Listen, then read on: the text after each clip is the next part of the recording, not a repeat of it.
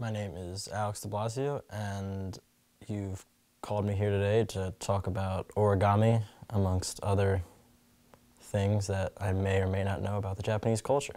I had a free elective spot in my schedule last year, so I'm like, all right, I took 4 years of Italian, don't know a single word in high school, so let me try a much easier language in Japanese, and let me take a course on that, and so that's what I did, and it's actually really interesting.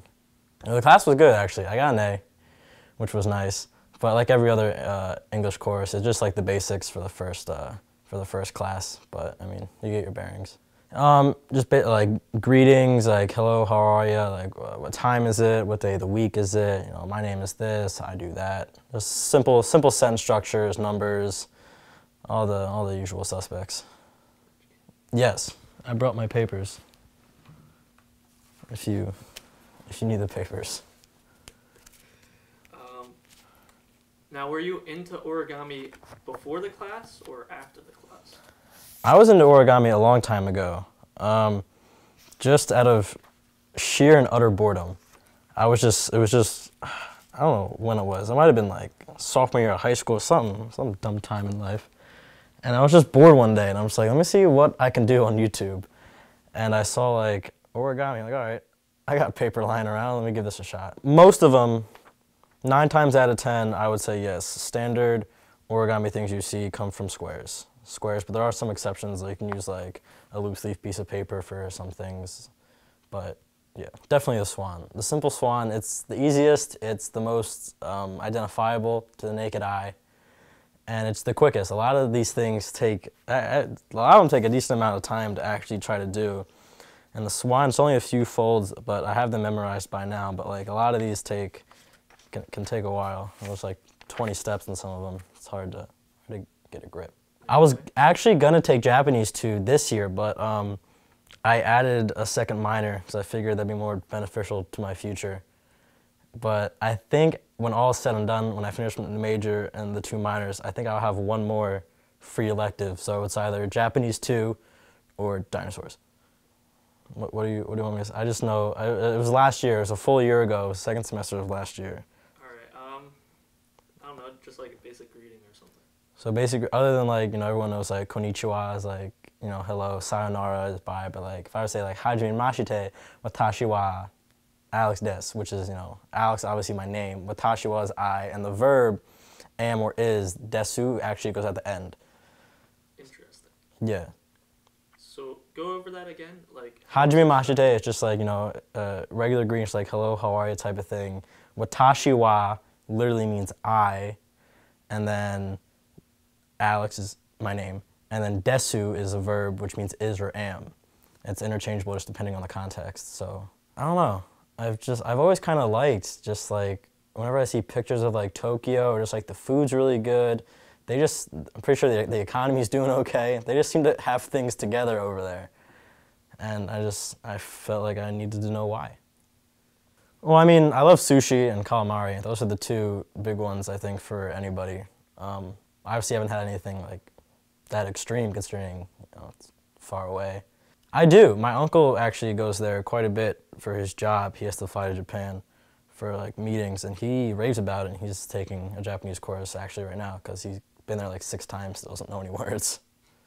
It's definitely different than the other languages. Like all the Romance languages kind of follow the same trend. Like I know Italian and Spanish are pretty similar in most aspects, but Japanese has layers.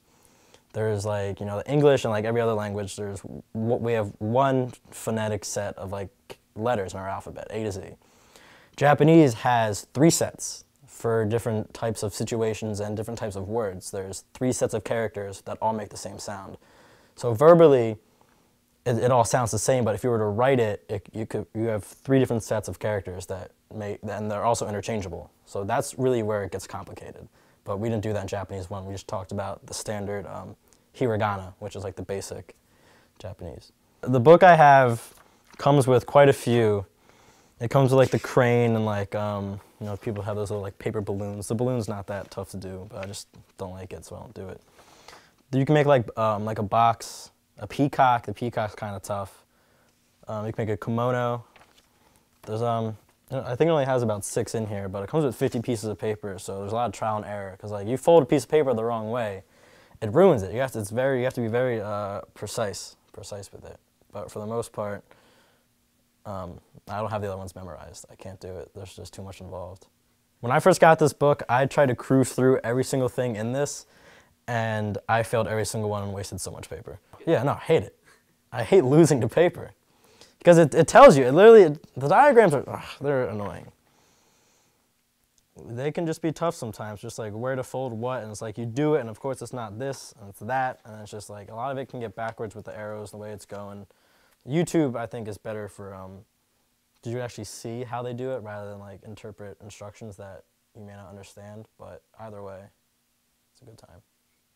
Honestly, it's peaceful. It's because you get to make something out of nothing. It's like you get this pretty little design and a variety of shapes, not shapes, they're all squares, a variety of colors, and you just take your time. Just you're doing your thing.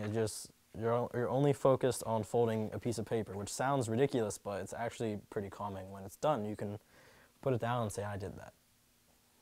When I first started, I did it a lot.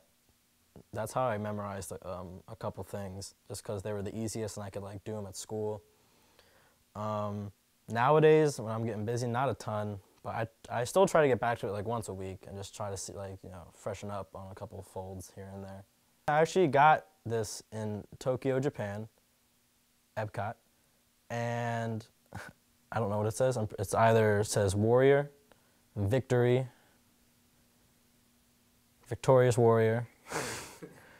I don't know. I genuinely have no idea what this says, but I was in Disney World, so I splurged. It's just, well, because our teacher was Japanese, obviously the professor. So she actually talked about like the culture a lot, and like they're just such a polite people. Like someone sneezed in class, so naturally everyone's like, oh, bless you. She goes, no. Don't say bless you, because a sneeze is like a private thing. Like it's your own thing to worry about. It's like, it's just like everyone does their own thing. It's very polite. Everyone asks questions. Like, you bow, you shake hands. They're nice people, and I just think that's something we can all take away from.